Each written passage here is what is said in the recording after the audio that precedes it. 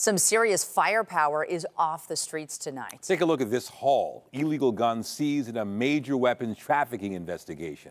CTV's Austin Delaney is live with more. Austin.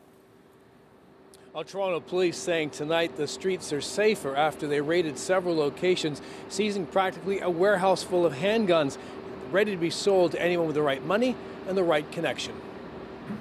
Interim Police Chief James Raymer surveying the haul of guns from Project Barbell, 62 in all, destined for the streets.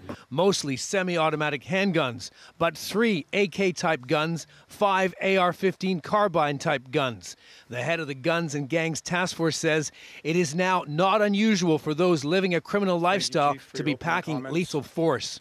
That's what it comes down to, immediate access and availability of firearms on the person. On your immediate person.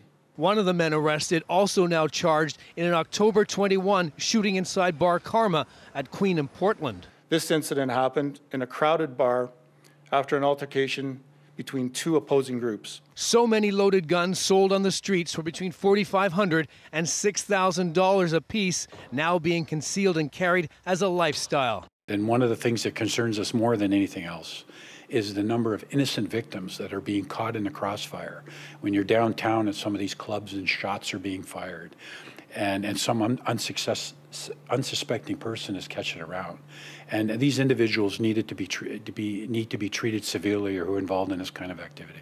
The chief asking for bail reform, that bail hearings for the most serious firearm offenses be heard by provincial judges rather than a justice of the peace. I think they have better legal training, of course, and they have a better understanding of the trauma and the impact that these occurrences are having on victims and families. And so from our perspective, we think they are much better suited to do it. The president of the Criminal Lawyers Association disagrees. It just makes no sense. I mean, to be frank, the idea that a judge would apply the law any differently than a justice of the peace really undermines our justice system.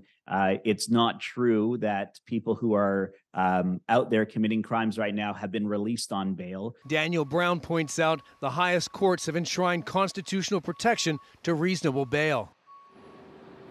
So 4 people in custody facing a long list of gun charges. 2 of them arrested with loaded guns. One's in a restaurant. One had 2 loaded guns on him. Reporting live from police headquarters, I'm Austin Delaney.